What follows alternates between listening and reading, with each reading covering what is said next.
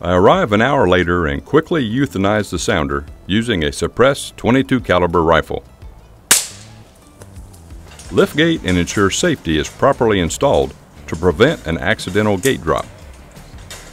We display the sounder largest to smallest dress-right dress for photographs prior to collecting data for the harvest efficiency report. I start with a hamp boar on the far left. Next to him, I place the nursing sow. Then start placing 4 gilts after all 5 juveniles are out of the way. Make final adjustments and collect data prior to taking photographs.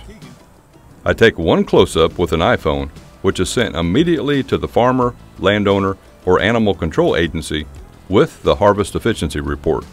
Let's see, there's 3 gilts and 2 boards.